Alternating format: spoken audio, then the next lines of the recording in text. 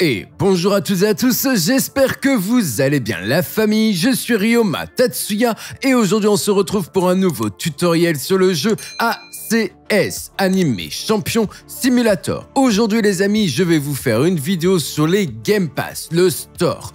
On me la demande depuis un moment, ça y est, je vous la fais. On va commencer tout de suite avec les Gamepass prioritaires. Ensuite, je vous parlerai des secondaires et enfin, ce qu'il ne faut surtout pas acheter. On commence avec l'auto-attaque et l'auto-clicker. C'est les deux premiers Gamepass à acheter absolument. Ensuite, avec eux, vous allez devoir passer votre radius au niveau 3. En début de jeu, niveau 3 est suffisant, mais ensuite, il faudra le passer 4 et 5.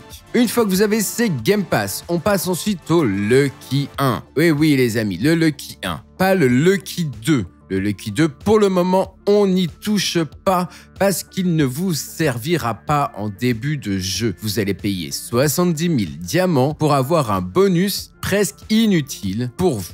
Il vous manquera les boosts dus aux heures de jeu et malheureusement, si vous prenez le Lucky 2 au début, sans les boosts, vous aurez très peu de luck. Après le Lucky 1, vous achetez le Fast Open et ensuite, vous aurez plus qu'à prendre le Multi Open. Pourquoi ces deux-là d'affilier? Le Fast Open augmente l'ouverture des capsules, vous passez de 5 secondes par ouverture à 2 secondes et le Multi Open augmente de 4 le nombre des orbes que vous pourrez ouvrir en même temps. Donc au final, vous pourrez ouvrir 10 capsules et les ouvrir toutes les 2 secondes.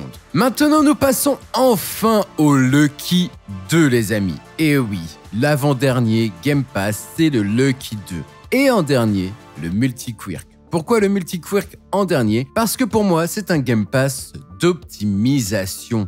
Prendre le Multi-Quirk pour essayer d'obtenir Sniper Assassin, ce n'est pas optimisé. Le mieux, c'est de le prendre pour obtenir les combos Quirk cosmiques pour votre team DPS finale. Voilà pour les Gamepass prioritaires, on passe désormais aux Gamepass secondaires. Dans les Gamepass secondaires, vous allez avoir les x2 drop, x2 coins, x2 XP, small backpack et big backpack. Ils sont en secondaire parce qu'ils ne sont pas obligatoires. Ça va être une aide en endgame en fonction de la situation. Si vous avez besoin d'énormément de médailles, le x2 drop peut être utile et les backpacks vous permettront de faire le plein de champions de food, comme je vous l'ai montré dans la vidéo précédente, pour faire une ferme à XP. Très bien, désormais nous allons passer à ce que je vais appeler les consommables. Alors qu'est-ce que c'est? Ça va être les potions, les tokens, l'ultimate aura, la red chest key, etc. Premier conseil que je vous donne, les amis, surtout ne jamais acheter de talent token